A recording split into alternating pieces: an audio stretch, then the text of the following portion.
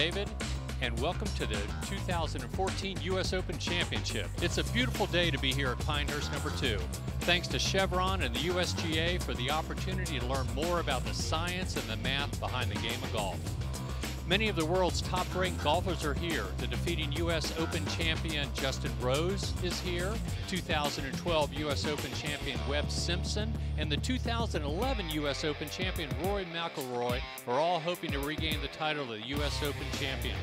Reporting live from the 2014 U.S. Open, I'm David, and now let's go to a commercial break. See you on the course.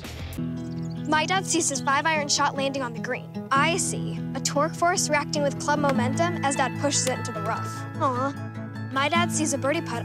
I see rolling resistance from friction causing the ball to lip the cup.